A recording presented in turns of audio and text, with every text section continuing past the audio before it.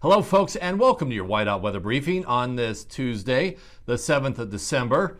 I'm Dave Weather Meteorologist Mark Hewer. Well, we still have high winds persisting into Wednesday night for wind-prone areas across much of central, south central, and southeastern Wyoming.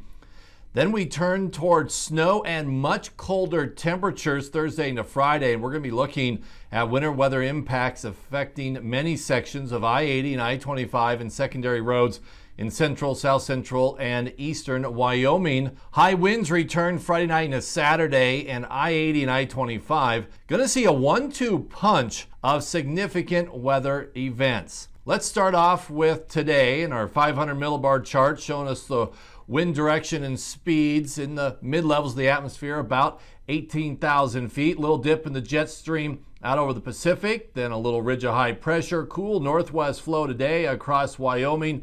And out here to the east is the big trough of low pressure that brought us the Arctic air of Sunday into Monday and a little bit of snow. With low pressure here across the Great Lakes, high pressure building across the Great Basin. This is going to keep a rather tight pressure gradient across Wyoming, and this is going to help create some strong and gusty winds through tonight, through Wednesday, and Wednesday night across wind-prone areas of Wyoming. And unfortunately, 60-plus mile-per-hour gusts going to be increasing and becoming much more common across I-80, Cheyenne to Rawlins, and I-25, Cheyenne north towards Wheatland and even Douglas and Casper. As we get into Friday, we see a big trough of low pressure digging across the Great Basin and Plains, and that is going to be opening up the door to the frigid north, and we're going to be looking at temperatures plummeting Thursday night into Friday across Wyoming. And Wyoming's highs on Friday only going to be in the teens and 20s. And at the same time as we have cold air pouring in from the north,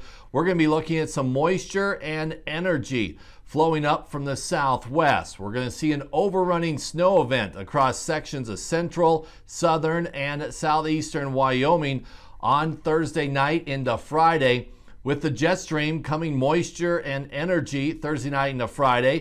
And the jet stream can help enhance snowfall, and that's what we're going to be seeing and talking about more here a little bit later in this video, is an enhanced area, some snowfall across much of I-80, sections of I-25, and secondary roads around central and southern Wyoming Thursday night into Friday, bringing winter weather impacts and a few to several inches of snow. And then unfortunately, as this trough moves off to the east on Saturday, high pressure builds in back to the west. We will be looking at a redeveloping high wind event on Saturday across much of Wyoming, and that's going to create that 1-2 punch I mentioned along sections of I-80 and I-25, where we go from winter weather impacts of snow, slick roads, black ice, some poor visibility, to very strong and gusty winds and some widespread blowing and drifting snow Friday night into Saturday. So what exactly can we expect for tonight? Well, here's the area of high winds that'll be continuing into tonight and Wednesday. Widespread 25 to 35 mile per hour winds out of the southwest with overnight gusts of 55 to 65 miles an hour. Wind prone areas, especially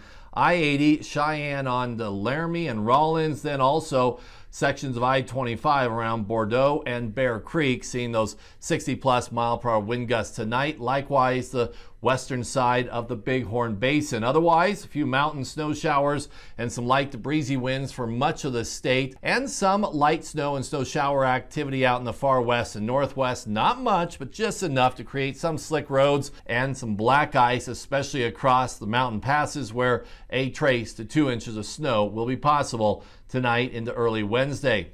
On Wednesday, we expand the area of some strong and gusty winds. Still southwest winds, 20 to 35 miles an hour, gusts of 45 to 55 for this entire area, with wind-prone areas seeing those 55 to 70 mile per hour gusts, and it will be a southwest wind. So it will be a crosswind across much of I-80 and I-25, creating extreme blowover risk for light, high-profile vehicles.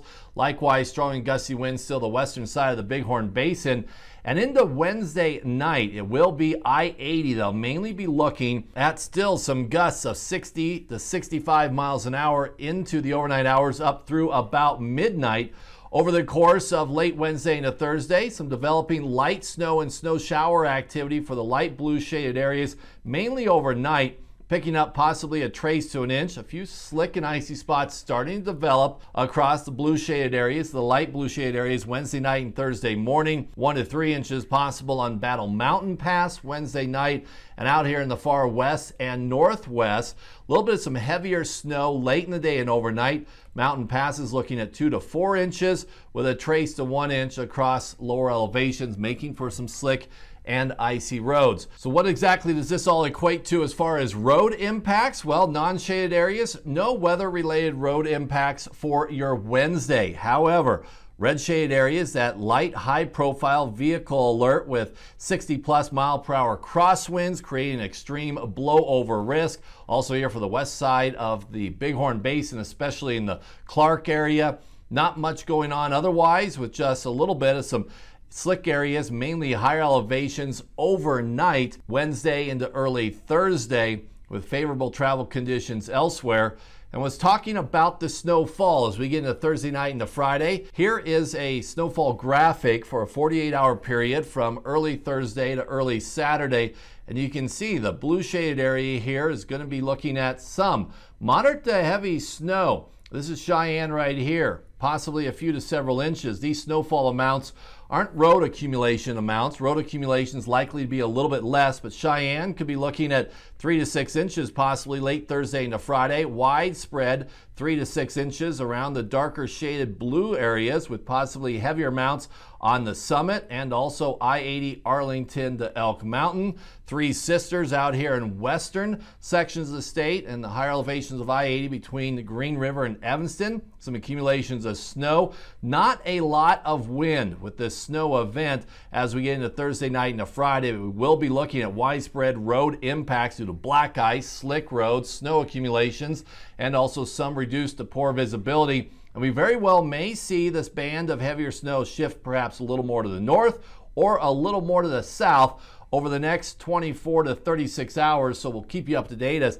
how things progress. Unfortunately, though, it'll also be the same area here that'll be looking at those high winds as we get into Friday night into Saturday. We could be looking at widespread blowing and drifting snow in the shaded area, continue to create high impacts and some very, very difficult travel conditions on I-80 and I-25. So stay tuned to our videos tomorrow and Thursday for the latest details and forecasts, and thanks for watching today.